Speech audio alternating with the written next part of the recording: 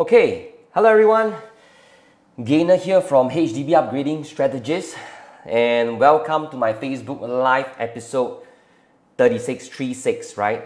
So today's topic is really very interesting, and it's really about this because currently we are facing this Covid-19, this virus issue. So I was just thinking whether, I think it's timely for me to do this Facebook Live, particularly on this topic, right?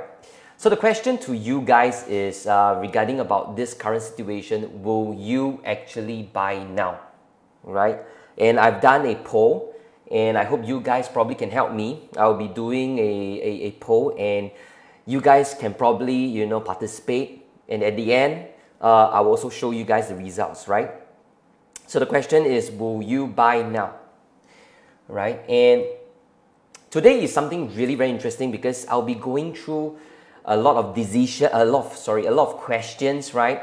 A series of questions that I'll be asking you guys, because at the end of the day, whether you want to buy a property or you are not keen to buy a property is really a decision based by yourself, right? So what I can only do is I will give you a series of questions and some polls as we go along. And all these questions and poll, you probably can ask yourself this question, whether, after going through all these questions and poll, then you will probably ask yourself whether, are you ready or not ready.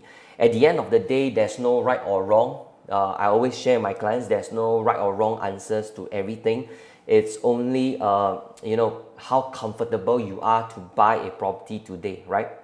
So I will also go through some examples, some analysis, and some news articles to show to you guys so that, as we go along, you can probably understand where I'm coming from. Okay? Thank you so much. I already seen some people give me some likes, some love, and probably you guys, I can also see that you can also, some actually commented, "Hi Gainer, hello everyone." Yes, okay. So, yeah, I will just proceed, right? So the biggest question number one, right, is this question. Now, will property prices drop drastically, right? And I want you guys to look into this perspective, because if you are buying now, so what I'm going to do now is I'm going to close the previous poll, and I've seen, let me probably just see whether, okay, the previous poll I did is actually, will you buy a property now? So it's a mixed answer. Yes, we have actually 11 votes.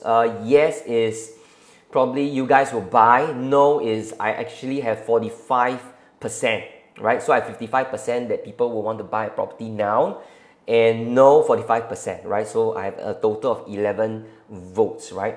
And I probably will do another one more poll. And this poll is, okay, you just give me a second. Just a short while if I can do another poll, right? Okay, so the question will be, will property prices drop drastically? Right? So it's actually is a very simple answer. I mean, it's a simple question, yes, no, or probably you feel that you're not sure. Right? And at the end, I also probably show the results as well. Okay, I just created the poll. Right? You guys can also participate as well. Right? Okay, so but without, I will still continue. You guys can still do the poll, right? The question number one is, will property prices drop drastically? So I want you guys to look into a perspective that you are buying now, but you're not very sure whether property prices will drop, yes, no, or not sure, stuff like that. And what I'm going to share with you guys is newspaper articles, right? So that I can facilitate the way how you guys understand as well, right? Now, the very first thing is I want to show you this article, right? You can see this article is something that, I personally feel that is very important, that I want to bring out all these things. Now, the very first thing is Singapore, Singapore private property home prices will tumble, right? And the question is by how much, Right, I want to bring this out because if you really see what they really meant, if you read through the fine print, is they actually highlighted that prices in the core central region fell the most, down by 2.2%, right? Compared with minus 0.5%, minus 0.4% in the rest of RCR and outside of core central region. So what you're looking is that they are saying that property prices is going to tumble, but the question is by how much, right? The next article I just want to share with you is this: circuit breaker measures to take a toll on new home sales, right? And they are saying that volume falls in March and set to stay low with show flats shut, right? So meaning to say, why they are saying that the circuit breaker measures will take a toll on new home sales? Basically, it's trying to refer that there will be no physical viewing, show flats closed, and agents are not allowed to conduct any viewings as well. So what I want to share with you guys is that you understand probably the past few weeks, the past few months till even moving forward, it's very frequent that sometimes you will get to see this type of newspaper articles, right? So you will probably be, you see all these articles, and then at the end of the day, you probably will feel, hey, will property prices really drop drastically? Yes, no, that kind of thing, right? So that's the thing that it will happen frequently, right? But one thing I want to show to you is this thing, right? This is the private property price index, right? This is the property price index, and I want to show you this thing, right? And this is 2013, right?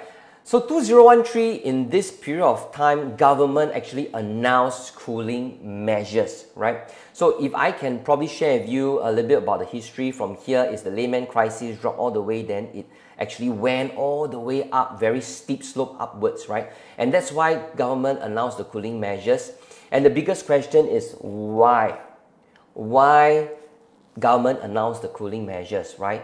Because one thing I feel that the government, of course, they want to announce these cooling measures because it doesn't really want the property prices to keep going upwards, and then it will be a little bit difficult whereby it will be a very uncontrolled situation, right? Then that's why with the announcement of the cooling measures, the property prices actually went down, okay? So one thing from here we can really truly understand from the government's behavior and how government react, right? This is something really very important that I want to share with you guys, that I want to bring this case, right? And you will understand that government actually what they really wants to do is they want to protect the interest. To protect the interest from prices to shoot up drastically, and also it doesn't want it to drop drastically as well, right? So this is something I think is important that I want you guys to understand, that this is how government actually deals with all the current, how it deals with property market and how they are able to behave and how they react. I think this is important, right? And which is I want to share with you this thing, because this COVID-19 and how the government actually reacts as well, right? You see this one thing, government actually allows us, Singaporeans, homeowners, to defer home loans, right? This is something, a very new thing that probably I don't think that government has done this before last time. And that's why you can also understand that government always will try different ways, or understand how's the situation like, and try to come out very different innovative ways of how it can help in whatever situation that is coming along, right? And you can see that individual firms can also defer payment of property and business loan as well. This is another thing, another one of the news article whereby is the guideline of how on the deferments of the loan and mortgage payments, right? And you can also see that there's more than 17,000 applicants to defer mortgage payments as virus hits home, right? So you can understand that this is how government also react. This is one of the way how government react to see how it can mitigate in terms of property, Singaporeans in helping their home loan as well, right? And this is one of the things I also want to bring out, Yishun EC site tender, right? But the tender period was, it's going to last 6 months, right? And in normal cases, if you really read through the fine print, the most recent EC land tender closing in March this year for a plot of land in Fernvale, actually the tender was period of about 9 weeks. 9 weeks is about what, 2 months plus. But now they actually allow the tender period to last for 6 months. So one thing you will understand for sure that government is actually really very flexible in the way how they do things, but they are very careful, and that's where I want to extract this out to let you guys understand, things that what has the government done.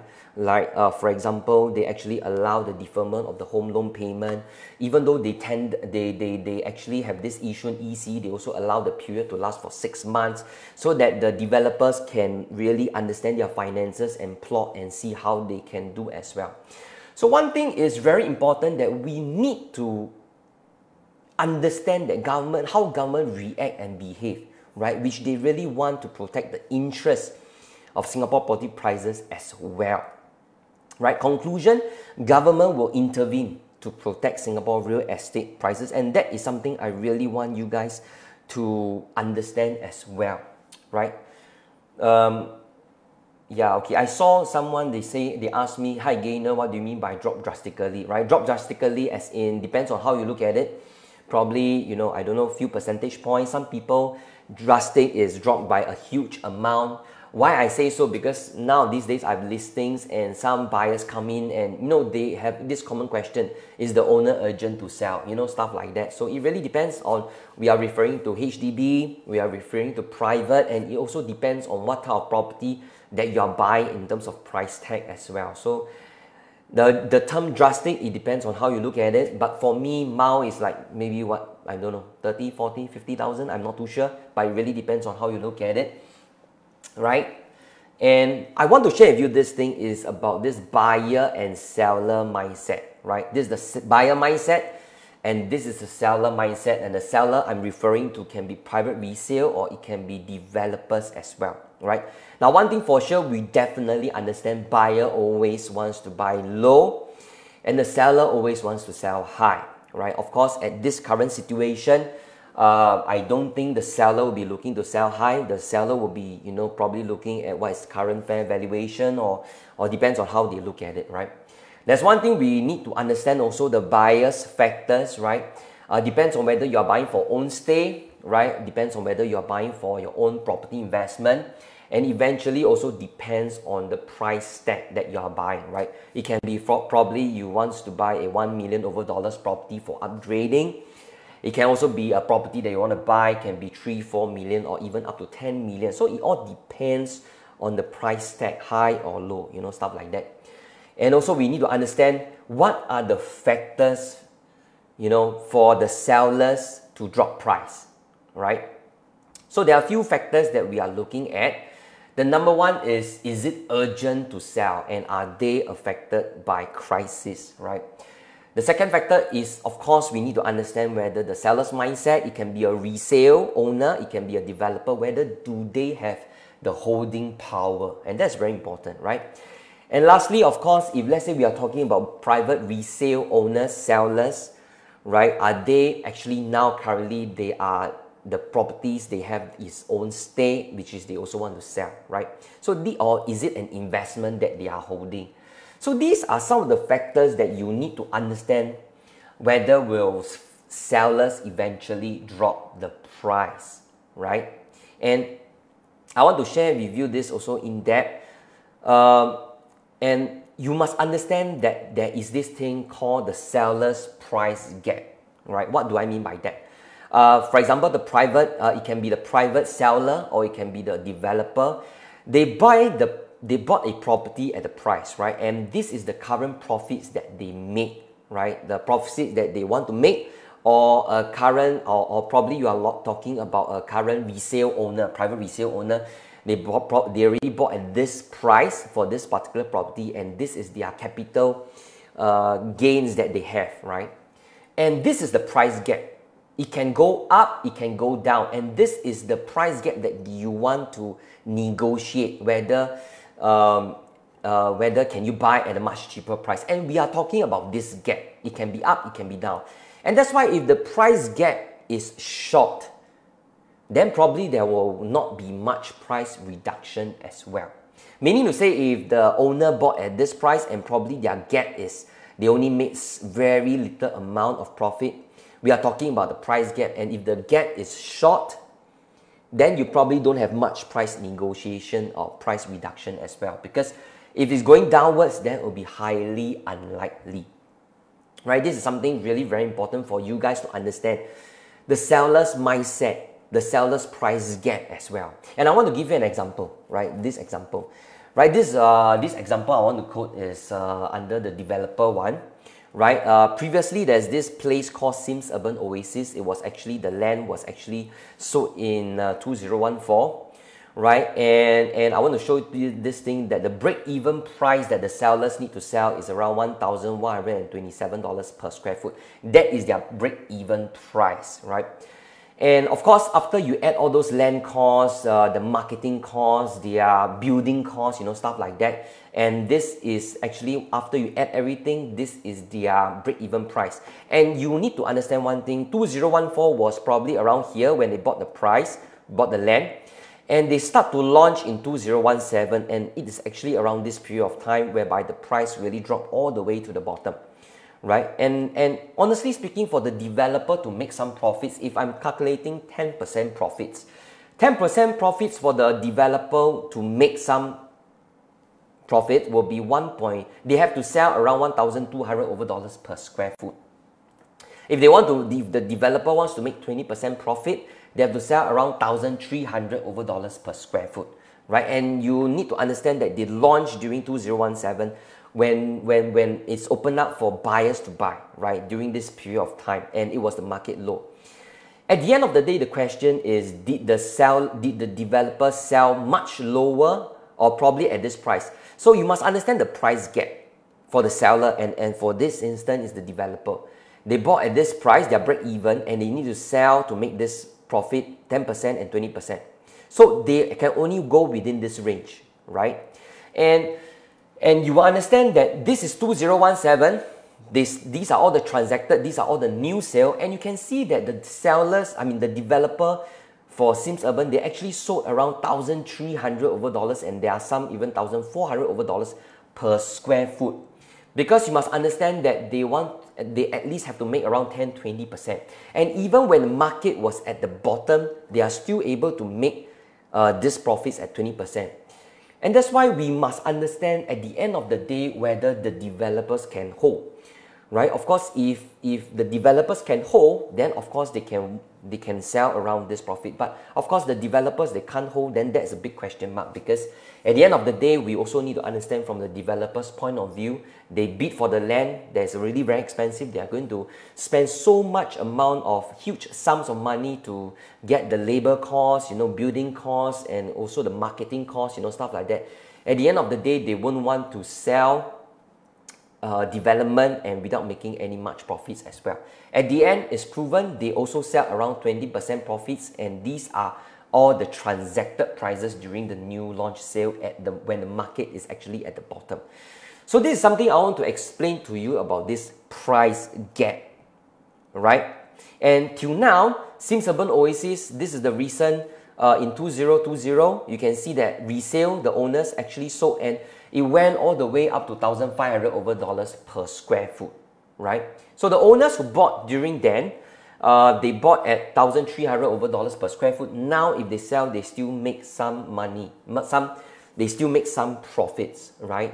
That's something I want to share with you guys, right? So at least you will understand the first thing, whether whether the price will drop drastically, stuff like that. At least I want to give you guys a clear understanding, right? That's why the first question is how much price do you think it will drop? And if I really look at it, let's probably look at it at the poll,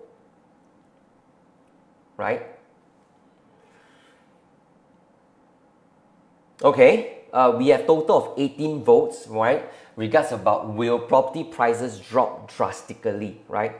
And of course, we have some 11%, they actually highlighted that yes, prices will drop drastically, and there are 67% that they say no, right? Of course, 22% not sure, right? Of course, I do understand at this point of time, especially for some buyers, we are also really very not sure whether will prices go down, go up, stuff like that. And so this is definitely a fair answer as well, right? And now, I want to ask you the next question, right?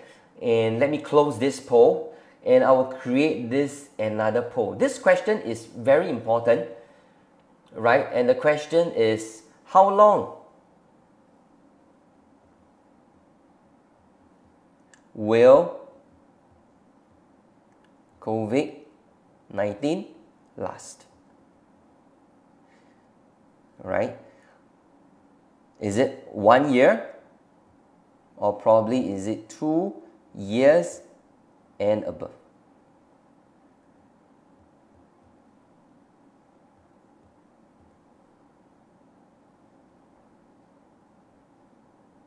All right. Okay, give me a second. Create. Okay, this is something really very interesting, because why? If you are a buyer today, right? I think this is something you also need to ask yourself personally, whether what do you think at this current situation, right? Do you think that will COVID-19, the virus, actually last for 1 year? Or probably you feel that it's 2 years and more, right? So the poll is up. You guys can also participate, right? So let's say we look at the first scenario, right? But of course, we also want to have this. I saw this news article. I don't know whether it was today or a few days ago, right? Let's say we talk about scenario 1, right? Scenario 1. So we can see that Singapore to start gradual easing of circuit breaker measures as COVID-19 community cases decline, right? So you can see that with a falling number of community cases, Singapore is in a position to start gradual easing of circuit breaker measures, you know. So you can understand this, how also government react and behave, right? They won't straight away release and everyone, wow, so happy, you know, we can straight away after, I think, 1st of June, we can all go out and enjoy our lives, you know, stuff like that. But they will probably do it gradually, right? This is how government reacts, right? And if the question is, if government really gradually ease the circuit breaker measures, right? The question is, scenario 1 year, it really does that. What is the seller's mindset? Now, if you are a buyer, right, and you want to buy a property, and you personally believe that, okay, COVID-19 will probably just last around 1 year. So as we come back, this is the factors: seller drop price, urgent to sell, either whether they have holding power, whether they are own stay or investment, right? So we have to understand one thing. If for this 1 year, if you personally feel that COVID-19 probably will last just 1 year, then you must ask yourself this question. If sellers and developers can tide through 1 year, right? Do you think the prices will go up, or do you think the prices will go down, right? And of course, I have no right answer, although I put that the prices will probably go up, right? Sorry, I go back. But it really depends on you, right? Because at the end of the day, what I mentioned is no right, no wrong. But if I am a seller today, if I own a private investment, which I have, right, if I feel that COVID-19, and now I can sell, for example, I can sell my private investment. And if I personally feel that if the virus issue will not last more than 1 year or just 1 year, then if I don't have the urgency to sell, I have the holding power, then most likely I want to tide through this, because I will believe that after this COVID-19 issue over, I strongly believe that property prices will go up. Why? Because it doesn't make sense that if government, because that is where governments wants to slowly build the economy back up. And if you are the seller, would you want to drop your price, or would you want to increase your price, or would you just want to maintain and slowly, gradually see how the things, or probably you want to balance things up, right? That's very important. Now, this is the first scenario. Scenario number 1, which is the seller mindset, which is if you feel that the COVID-19 will probably just last for 1 year, right? Of course, I see there's some, Jerry, you're asking me whether got anything that's lesser than 1 year. I mean, I just want to put 1 year. I mean, I don't want to put 6 months, 7 months, you know, we don't know. But we just put for 1 year, because I think it's fair to look at 1 year, because I don't think that after just 1 year, the economy can straight away poop all the way up, right? So we just need to give things a gradual, slow pace, right? So I put 1 year, right? I didn't put less than 1 year. But thanks for giving me that suggestion, right? So we look at scenario number 2. So if scenario number 2, right, which is if COVID-19, the virus, really lasts 2 years and more, right, and if let's say we really look at it, then more or less, I think it will be something really, really very serious. Depends on how you guys look at it. It can be a crisis, right? So the question is, if you guys think that as a buyer perspective, you think that, you know, COVID-19 will probably go for 2 years and more, then to you probably will be a crisis. And then we look at the scenario now, right? Now, scenario now, of course, you are the seller. Now, the urgency to sell definitely goes up because you have already hold the property for more than 1 year and now it's on the 2nd year mark, and COVID-19, we still don't know when it's going to last. And that's why your urgency to sell will goes up and your holding power is going down, right? And as a buyer, you probably will think that, hey, I can buy now. That's why for scenario number 2, I put the sellers and the buyer's mindset, right? This is the seller, right? Now you will, as a buyer, you will think that, hey, I can buy a property now, right? Because prices will definitely go down. Because owners now or developers now, they have the urgency to sell, they have to offload the unit, and their holding power is getting lesser, right? But here is the thing, you have to understand as a buyer's mindset as well. You are the buyer now. And you have to understand one thing, right? The thing is that if the crisis really goes from 2 years and above, the first thing first you need to understand is, are you also affected by the crisis as well? Are you personally affected, right? Is one of your spouse, so for example, husband and wife, right? Is one of your spouse jobless, right? And more concerned, and honestly speaking, you probably will be more concerned about maintaining your lifestyle rather than buying a property investment because you may not want to increase your liability, right? You may not want to increase your liability as in you buy another property and you have a loan, you know, stuff like that. This may not be your main direction anymore. And the question to you is, will you still buy? Now, of course, having said that, there are definitely more I believe that definitely there are buyers that are ready to buy because they have funds, they have ready funds to come into the market, right?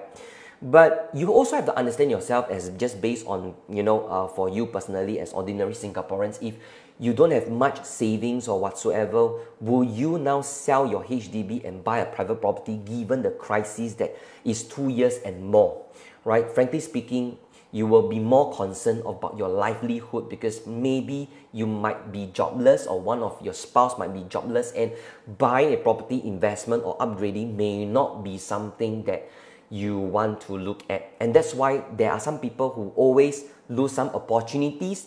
There are some people who will take opportunities, right? That is something I want you guys to understand, right? From this, how long will COVID-19 last? And I want to break it down with year 1, if it can last lesser than year 1, or in 2 years and more, right? This is what are the mind that you will be looking at it, which I want to draw this very interesting thing, the sellers and the buyers mindset for you, right? Now, question number 3, which you don't need to do a poll, but I can probably just see the results of the previous one. How long will COVID-19 last? And let me see what is the results. Show results, right? Okay, we also have 18 votes, right? Okay, so I have a huge number of people who actually highlighted that COVID-19 will last 1 year, which is 89%, and 2 years and above, we have 11%, right? So a huge number of people will believe that COVID-19 will last much shorter, and definitely there are people that will believe that COVID-19 will last much longer. At the end of the day, I just want to highlight one thing. It really depends on you. There is never a right or wrong answer. That's why today is all question-based and going through the polls.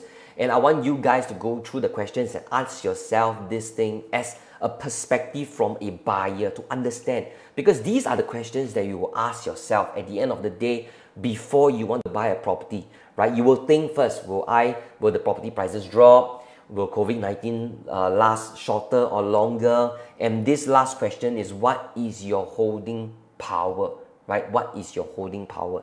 And I think this is really very important, right?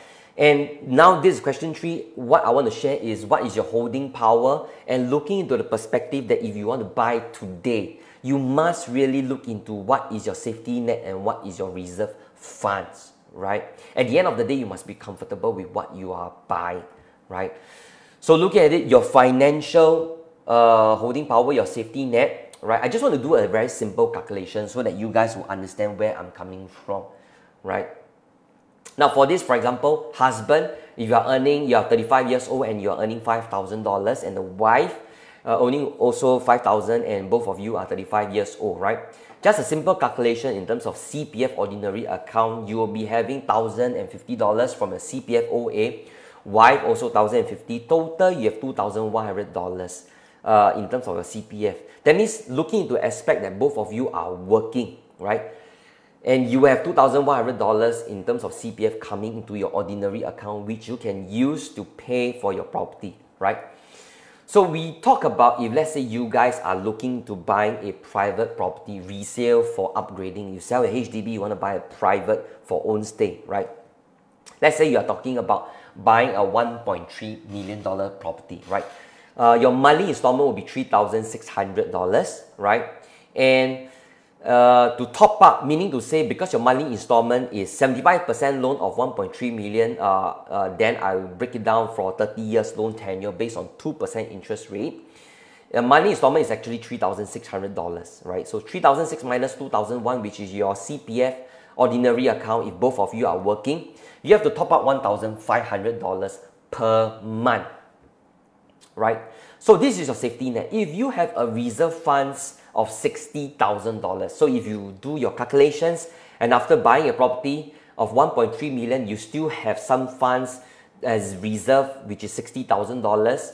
So you have to calculate that this $60,000 divided by $1,500, because you need to top up, can last you for 3 years and 3 months. Right? So this is what I mean by a safety net. So if you have this safety net and you calculate yourself, for example, that, hey, you know, I can last these 3 years and 3 months, and if you feel very comfortable, right, then of course, by all means, then depends on you whether you want to buy or you don't want to buy, right? And especially if you believe that, if you are the one that, you know, you just now, you highlighted that I believe COVID-19 will last 1 year or below, then, and you have already done your numbers and you feel that I can tide through 3 years, then of course, by all means, if you feel that you are safe enough, if you want to buy a property and you feel that today I'm buying a property that 1.3 and I feel that is a good buy, then it's really up to you, right? Because you have already worked out your numbers. So I give you one scenario. If let's say one spouse is jobless and you're buying a resale property, right? Same if you buy a 1.3 million, your monthly installment is still the same. Now the top up around is only $1,050 because the CPF ordinary account only at $1,050 because the other one party is not working, right?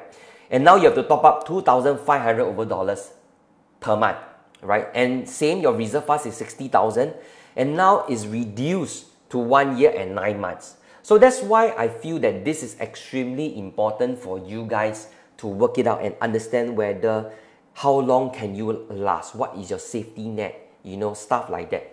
Right? Of course, I'm talking about this if we are buying a resale property because resale is full loan.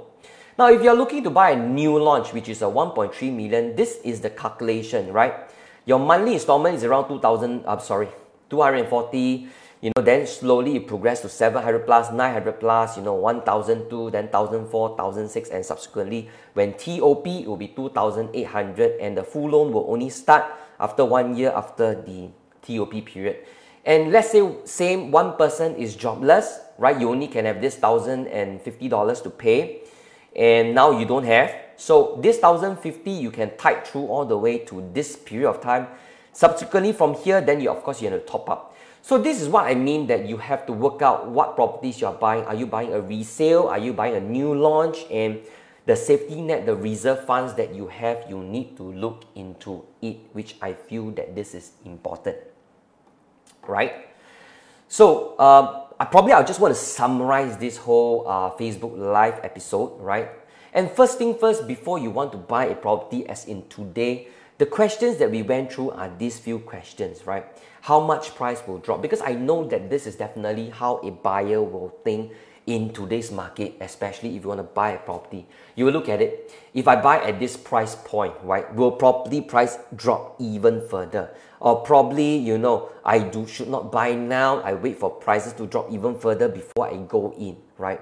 So this is, honestly speaking, this is a huge question mark. We really don't know. And that's why I think you have to ask yourself this question. Am I buying at the right price? Am I doing the survey, comparison, and understand, if I'm buying this price, is it a comfortable price to enter? So these are things that you really need to work it out and understand, right? At the end of the day, you must feel comfortable, because once a decision is made, then don't think so much about it. Because I have people who bought properties, I've seen people who bought properties, and at the end of the day, they think a lot, you know, and probably they don't feel comfortable. So once you make a decision, don't think too much. Just feel comfortable with what you purchase, right? And also, it depends on whether you're buying for own stay or you're buying for investment. That is important. The second question you need to ask yourself, especially during this period of time, is how long do you think COVID-19 will last? If you feel that COVID-19 will last 1 year, and you think that now probably it presents a good opportunity for you to buy, because after this COVID-19, if government really sees and really slows down the measures and people can go out, you know, function the daily lives normally, and prices will probably go up, and then you think that this is a good opportunity, then I think that you should start to look as well. But of course, if you are someone that just now you actually thinks that market is really very bad, you know, COVID-19 will last 2 years and much more longer, then of course, by more means, if you don't feel comfortable buying, then don't buy, right? This is important, right? That's why I say that you have to feel what you think. That's why these are the questions that you need to ask yourself before you make a purchase, right? And lastly, look into your financial safety net. Now, if you are someone that you probably don't have much safety net, that means you don't have a lot of huge reserve funds, and you think that it's very difficult for you to make, you know, if you buy today, then tomorrow you need to eat roti prata, you know what I'm saying? Right? That means you don't have much funds, then don't buy. Seriously, because if you do such things, then it can be very dangerous for you, and at the end of the day, it's a decision made by yourself, right? So if you think that you don't have the safety net, then please don't make a decision to buy now, right? You will have a lot of opportunities for you to do so, right? So, but of course, if you think that, hey, you know, financially, I have a huge safety net, I can last, and you think that COVID-19 will probably just end within 1 year, and you think that, hey, now I should buy, then that is how you look at it. So these are 3 things that you really need to ask yourself. And that's why I say, think through all these questions, and then you decide whether you should buy or you should not buy. This is really very important, because I don't know how to emphasize this much more, because at the end, the decision is yours. So you have to be careful, right? Of course, out there, you have your friends that, you know, I've seen people who will tell me, hey, you know, my friends are telling me the market is extremely bad. People are jobless, you know, companies are retrenching people, you know, stuff like that. And of course, you'll be affected by these type of news. And then on the other hand, you also seen some the other part of the news saying that, hey, it's a good time to buy, you know, stuff like that. So you have to balance it up, because you will hear a lot of things, especially the news articles that I showed to you. You will see all the different articles, right? So you have to make a decision by yourself, right? Whatever the case, make a decision that you're comfortable for you and your family. At the end of the day, if once you think that this is right, just do it. If you think it's wrong, then don't do it. That's why that's why today this episode is really going through all these questions that you have to ask. I don't have an answer for you guys, because I cannot tell you that property prices will definitely drop, it will definitely increase, right? Or I don't have the magic ball to tell you that COVID-19 will last for 1 year. I don't have. But you have to think for yourself. Okay? Right? With that, I hope you guys really enjoyed this, and you know, probably I can, if you guys have any question and answer, you can ask me. And now, if you guys, probably I can see your comments as well. And you know, I hope you guys really enjoy this Facebook Live. and help me to like, help me to share, help me to give me more comments, and probably you can help me to share with your friends as well. At the end, what I really want to highlight is make sure that you have done your numbers right, make sure that you have done your analysis right, make sure that you feel that the price point you're buying, you feel comfortable. That is important. At the end of the day, only time will tell, right? I always tell my clients, only time will tell whether you make a right decision. In fact, I want to share another one more slide previously, but I didn't do that. You know, if you really see some of the property prices during the crisis, in the Lehman crisis 2007, some people bought at the high peak and it went all the way downwards, right? And then, of course, they hold, they can't sell, and it went back up and they hold for probably 7, 8, 9 years. And in fact, the prices went all the way up and they made money out of it. So it really depends on what you're looking at, right? So thank you so much. I see that you guys don't really have much questions, and I really hope that this is something that you guys really gives you guys an insight.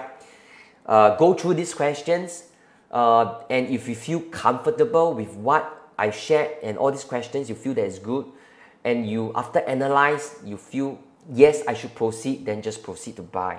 If you feel that, hey, no, my safety net is not there, I think that COVID will last much longer, and you don't feel good, you want to watch the time, you want to see whether how much longer, and then you make a decision, then by all means. At the end of the day, it's really up to you, okay? Thank you so much. Thanks for you guys for giving me the good comments, and I hope you guys can give me more likes and shares and comments. And if you guys don't have any more questions, I thank you guys for watching this Facebook Live episode 36. And thank you so much, and good night. Bye-bye.